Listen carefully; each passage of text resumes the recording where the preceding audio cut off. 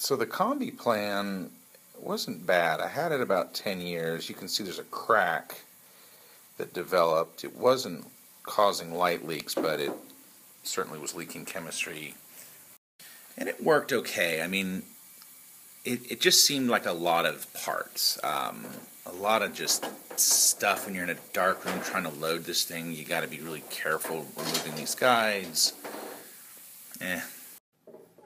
So this is the Yankee Agitank, and you can see that the film really sits in there really nicely. I'm very, very pleased. With the Combi plan, it would be 36 ounces to do 6 sheets of 4x5.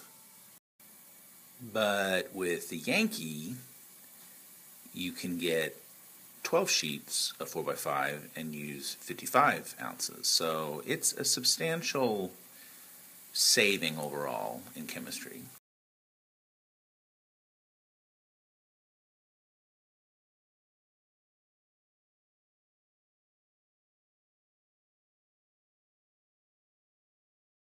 I do like the lid a lot better on the Combi plan. It's kind of more of a rubberized, and it fits on there really snugly, and you can agitate like you're used to.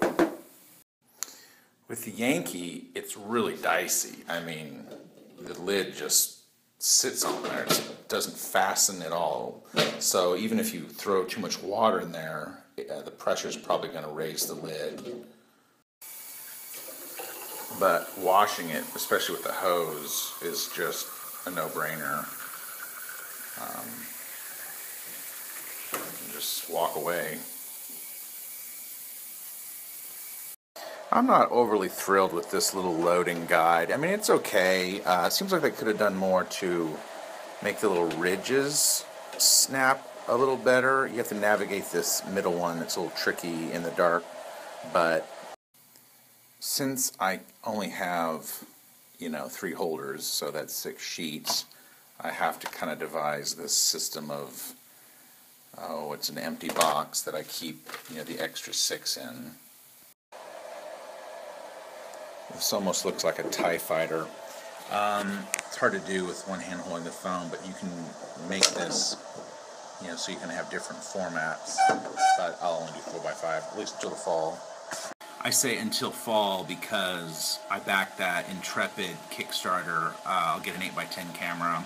I'll definitely do film with it, but I also want to stop doing wet plate on my 4x5 and do that on 8x10.